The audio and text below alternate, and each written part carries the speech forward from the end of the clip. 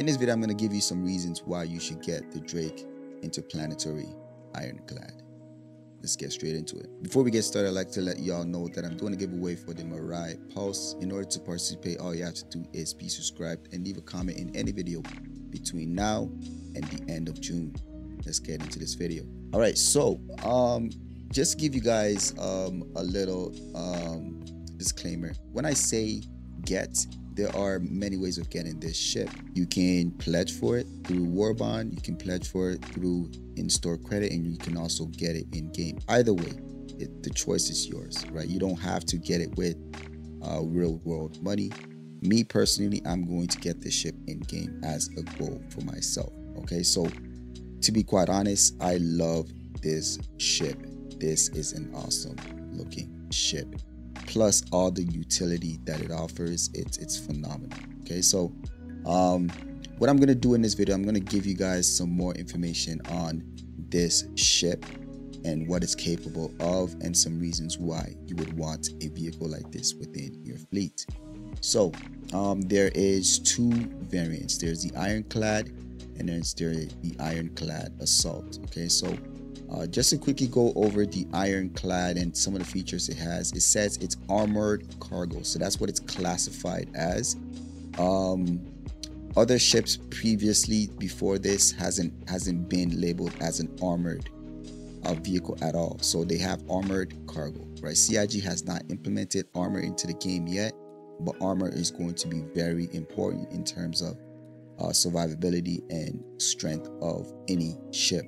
And this is already coming out as an armored cargo, so it's going to be super tanky. Right now with the master mode, vehicles are very tanky now, so now imagine this thing also having armor in addition to health pools of ships right now. So it's going to be a very strong ship that has survivability features that no other ship have except for Drake ships. Okay, so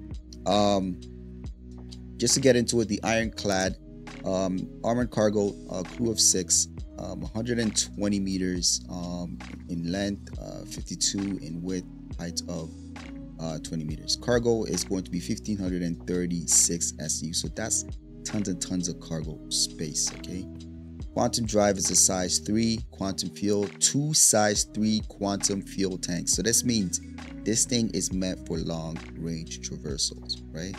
All right, so keep that in mind. It has a fuel tank, 2 size 3 fuel tanks as well, and 4 size 3 shields. So now think about this, how tanky this thing is going to be. 4 size 3 shields plus its armor. So this is going to be a tank.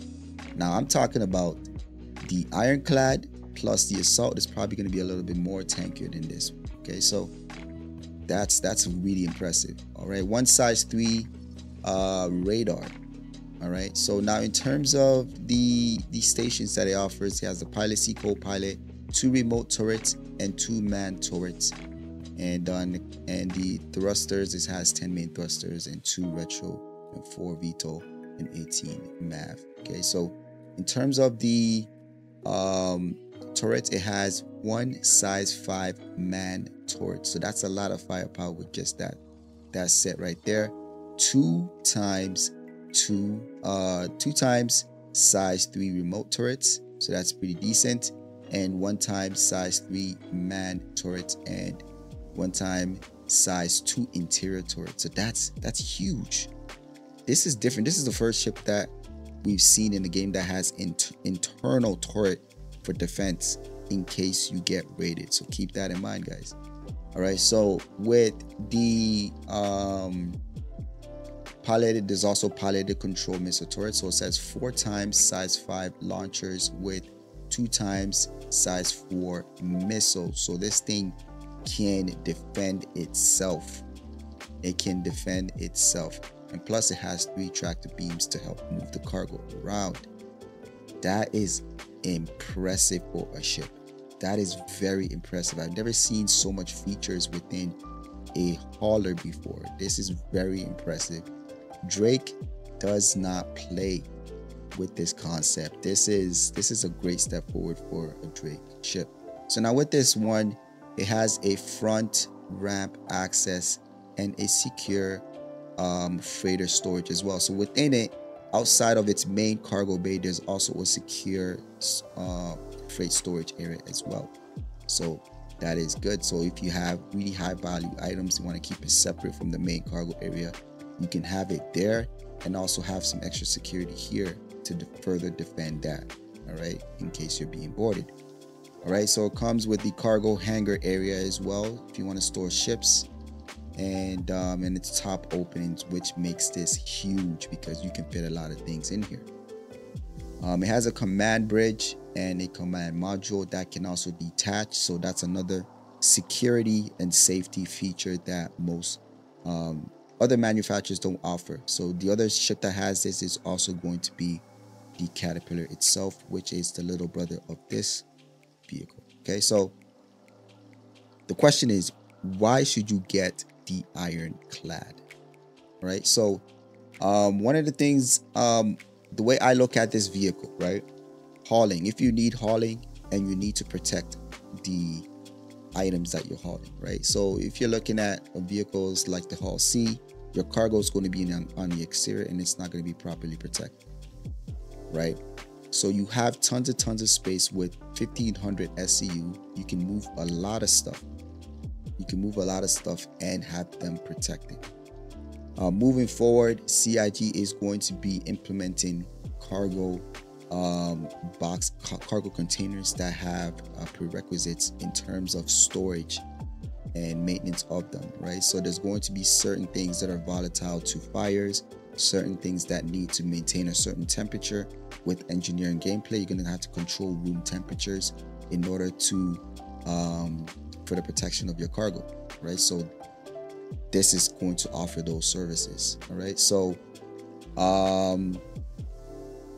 also it's strong, it's armored, so you're going to be moving cargo in a well protected vehicle, right? Also it has a with the size of its cargo bay. Now this is a big feature, guys. With the size of the cargo bay, you have the capacity to store another industrial ship that enables this thing to be versatile. So for example, this looks like it's big enough to fit either a prospector or a vulture, or possibly both. We'll have to see it once it's in the game. But if you fit one of those industrial ships in there, you'll also have, let's say you fit a prospector in there, right? You also have room to put a Pisces rescue, right, to add medical facilities services within this ship. Then you also might have space to put a light fighter like the Arrow to make it more versatile. So now you have a mobile base that has the range to travel large systems like Pyro, right? That enables you to have a miner on board that can go out and mine and come back. You have medical services available to you. You have room for vehicles. So there's also vehicles that CIG, I believe CIG will add vehicles that also add utility, right? There are vehicles like, for example, the Ursa Medevac, right? So now you're add with different vehicles that you can add to this ship. You add to the functionality of this ship, and it behaves as if it's a base. This is what set this ship apart from many haulers, right? This is what sets it apart, because it's literally a mobile base. Okay, so these are the reasons why you should get the Ironclad, whether you're getting it for store credit, war bond, or in game. This is the reason why you should consider the Drake Ironclad. So now let's get into the Ironclad Assault. All right, so this one, it says heavy drop ship, but it's more than that. But I'm going to explain. crew of 6, same stats as we saw, but the difference is you have less cargo. And then we're going to get into why there is a little bit less cargo as opposed to the base variant, right? One size 1 Q drive, one size 3 Q drive, 2 size 3 fuel tanks, so also long range as well, 2 size 3 fuel tank, quantum fuel tanks, and then 2 size 3 fuel tanks. All right, and then shield generators is 4 times size 3. So essentially they have the exact same fuel generator. So they're both just as tanky, but the difference with this is it's going to be a lot, maybe the armor on it physically will be stronger than the base variant. All right, because this one is going to be the one you will take into battle regularly. Okay, 1 size 3 radar, pilot seat, co-pilot, 4 times remote turrets, 2 manned, 34 jump seats. I'm not sure what this is. Jump seats, what does this mean? Are these could be where players can deploy from? If you have people on board that you're deploying in a battlefield, this is probably where they can deploy from. I assume what these things are. Okay, so main turrets, we've already gone through. This is essentially the same. 1 time size 5 quad manned. So this one, so this one isn't quad, but this one is quad, so that means 4 guns for that turret. 2 times size 3 remote quad turret, 2 times size 3 remote turrets, 1 time size 3 manned, and 1 time size 2 interior remote. So if you're in a case where somebody's boarding you or attacking you, this one and also the base version, you can actually defend with an internal turret. That is so good, man. Such a great feature. I love it. All right, so the next one here, it says here 4 times size 5 launchers with 2 times size 4 missiles, essentially the same as the base variant. It also comes with utilities. So it says component fabrication, so that's crafting, rearm and refuel garage, main garage hall jump seats, and it says upper walk area jump seat. So these are places I assume players will be able to deploy from if they're assaulting a base on ground or something like that, or even in space if you're assaulting a space station. Different areas where the people can just deploy from. Okay, so this one, reasons why you should get it: heavily armored. You're gonna be using it for combat services, so dropping off tanks, dropping off vehicles, dropping off maybe light fighters, Furies, a bunch of Furies you want to drop in a battlefield. You can drop them off as well with this thing, and it will take hits, and it can also dish out some serious damage as well. This also serves as a mobile base, even more than the base one, simply because it has the component fabrication. So it has a crafting device where you can craft components based on the materials you have for it, right? So it's a mobile base. Why? Because once again, like I said in the previous one, you can put another vehicle in here, a ship like a prospector or a vulture, to add to its utility. You can add a Pisces as well to add for medical services. You can add a rover that also adds utility, like Ursa rover medical, to add a little bit more functionality. ROCs, miners, to add that functionality as well, right? So this is literally going to be a base of operation for any group of small players, right? This is going to allow you to do so much because it has the service area for your vehicles. It has vehicle bays. It has a main hangar area to store ships as well, smaller ships as well as vehicles, like as you can see with the tanks. It has